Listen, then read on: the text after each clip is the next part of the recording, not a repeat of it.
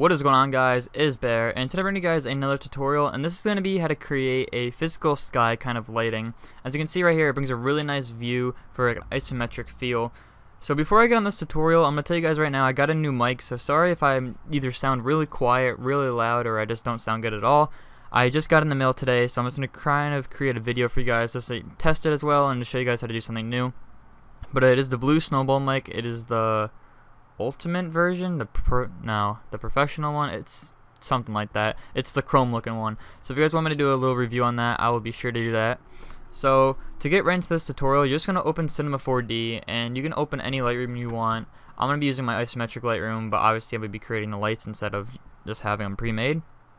So what you want to do if you're just simply using a new document, you want to go to view, you want to go to camera, axometric, and then click on isometric, and then I'll bring it to this view. So what I did, just to show you guys what it looks like, is I created a little square and then I put a little figure on top of that. But you don't really have to do that, it's not necessary. So to get right into it, you're just going to click the little, not click, but you're going to hold down the floor, and then you're going to go to physical sky. And physical sky is really what brings it out. So now if I re-render it, obviously you see how it's like all really nice colored. So if I take it away, it's really dark. So once you put that on, it's really endless what you can do with that. That really brings it up. So that's physical sky, and then this like gives you endless amount of like, I guess, settings. So if you go to time and location, you can pick where time you want to be. So obviously in June, this is the summer, so the sun's be up higher, and then you just click around and then re-render it, and then see it makes it darker, as in like it's getting it's getting darker, and then nighttime comes, and I don't really like using nighttime because it doesn't really look the nicest. But 7 o'clock, the sun's rising, and then just say 12 when the sun's the highest in the sky. That's what really looks nice. So that's the time and location you can use. There's also sky, and you can mess with the physical sky, which is where the sun's up in the air, or the horizon line, which would be on the ground. Color warmth, intensity, night intensity ratio, saturation correction, hue correction, all of this stuff you can use and mess with yourself. I personally don't want to do that much, but it's really up to you.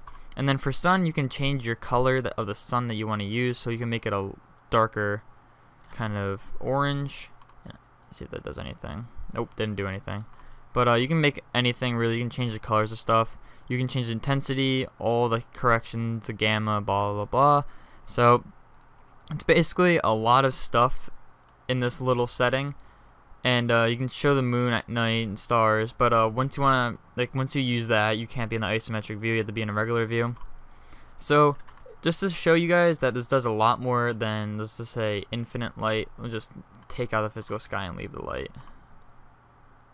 So the infinite light doesn't really do anything. It kind of creates a cool little, I would say like a little kind of scary horror looking feel thing. Not to sound like a bitch, that's not that scary, but you know. And then sunlight, I changed that, actually put that up in, okay, nope. And then sunlight, so you can tell that physical sky is really what I think honestly is the best. And then you have just your sky itself. So physical sky is definitely where to go.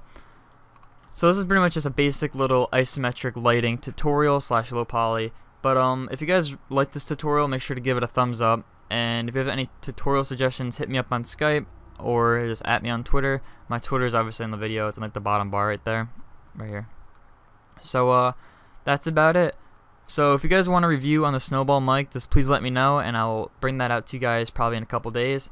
So I hope you guys enjoy this. Make sure to like, comment, subscribe, and thank you guys for 2,100 subscribers. I'm having something planned for 2,500. So see you then. Peace out.